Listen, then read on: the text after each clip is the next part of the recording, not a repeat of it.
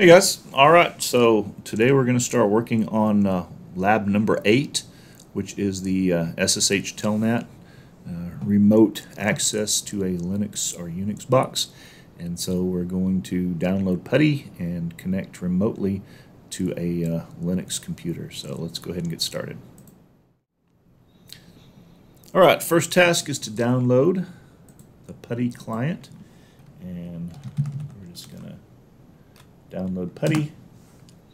Basically, it's a free client that allows us to access Telnet and SSH and other different protocols. We can remotely access computers. So the one we want is the 64-bit x86 version. That's for Windows.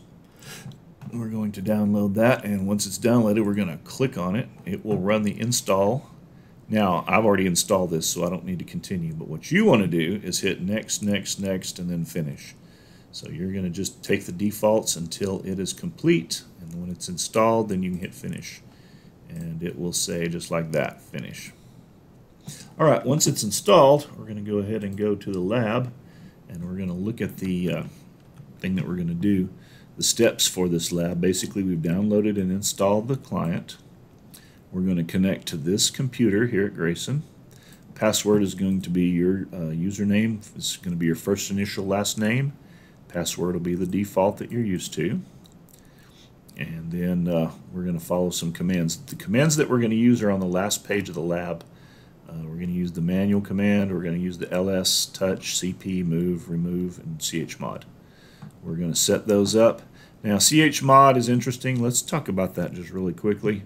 chmod, basically when you run that, it gives you a list of triads, 3 characters. So you got --r is 1, --r is 2, -wr is 3, and then this one doesn't count.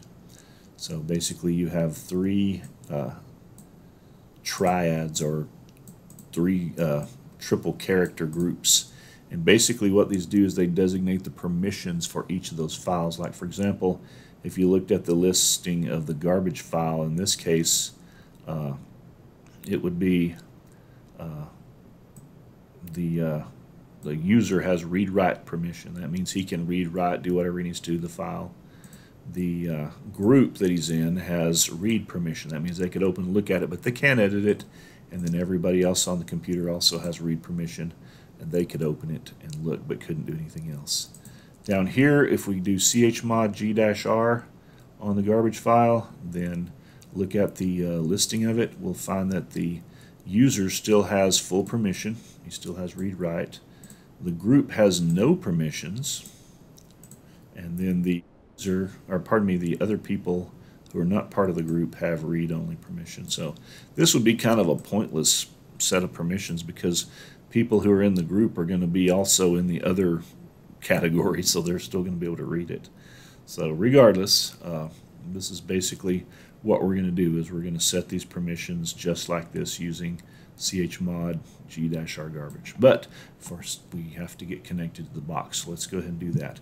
To do that, we're going to use these credentials up here. We're going to open PUTTY. To do that, we just start button, PUTTY, enter, and there is the configuration screen for PUTTY. Basically, the host that we're connecting to is linuxcosc.grayson.edu.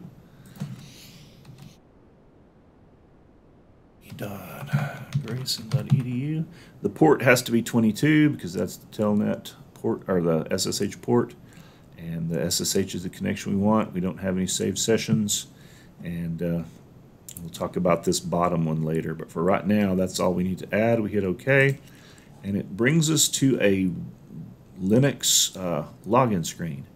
We're going to log in as the username. The username that you're going to use is your first initial last name.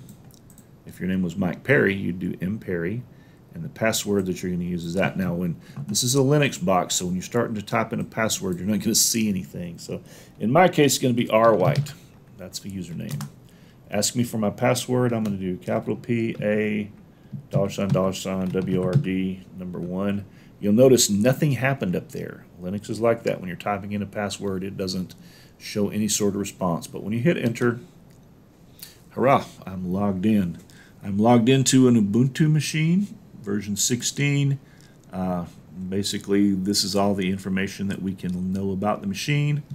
And down here, I have a command prompt that's ready for me to do some kind of work on this machine. So let's see what our first task is.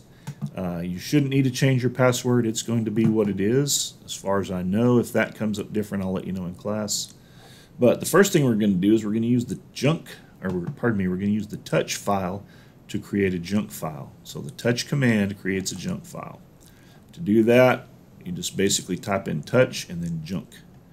And when you do that, it will create a file in your directory. So let's open up Linux. First of all, let's see where we are. Type in the pwd command, hit enter, and this will show you that inside the home folder, there's a folder called rwrite.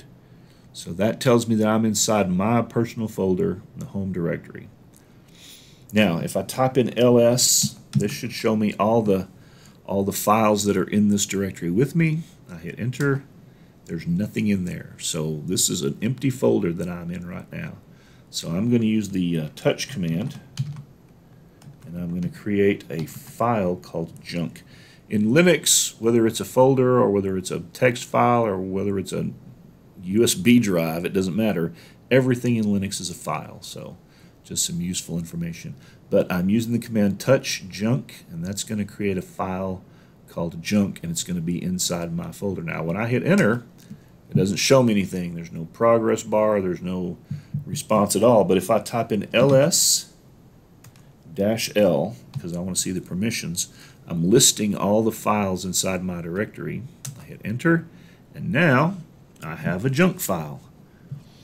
There's my junk file, created by me on August 28th at 2:31.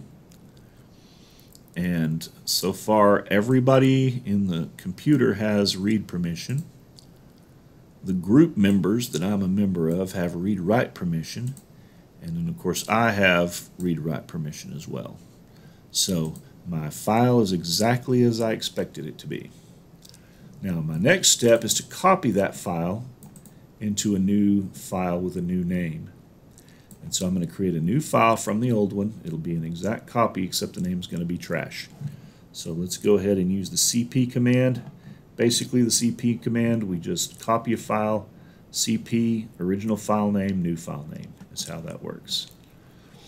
So I'm going to go back in here, and I'm going to do cp junk, and I'm going to call this one trash.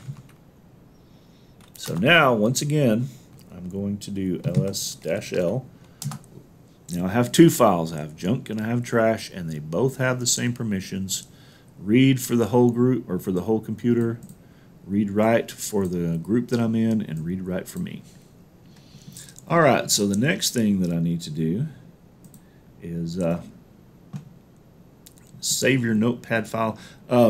What we're going to do at this point is we're going to copy this, what I've done so far. And basically, I'm going to, where am I at there? Okay, starting with PWD, I'm just going to right-click everything, and then I'm going to do Control-C. I'm going to open up Notepad, and I'm going to paste that in. So this is what I've done so far, and this Notepad document's what we're going to use to turn in. Okay, so I've got that. The next thing we want to do is we're going to rename this junk file into garbage. Right now it's named junk, but we're going to use the mv command. We're going to say mv junk garbage. Enter. Still no response. But now when we hit ls-l, now I have a garbage file and a trash file, and they have the same permissions. So we're good there. Okay, for our next step, we're going to delete the trash file using the rm command. So I'm going to go rm trash. Hit enter. It doesn't warn me that it's going to do anything. This is the thing about Linux and the command line. It won't warn you. It's not going to tell you, and it's not going to give you a chance to go get it. It's just going to get rid of it. So now if I hit ls-l, I only have one file, just the garbage file. The trash file has been completely and utterly removed. And there was no warning, so that's a good thing to know. All right, finally, I'm going to use the chmod. And I'm going to use the G-R, and I'm going to do that on the garbage. Hit enter. I get no response. But now if I go ls-l, my files have changed. Now I have read permission here. I have write permission for the group, and I have RW for the myself. So these guys no longer have read permission, the people in my group. And that was in fact the assignment. So nobody in the group has read permission anymore except for me.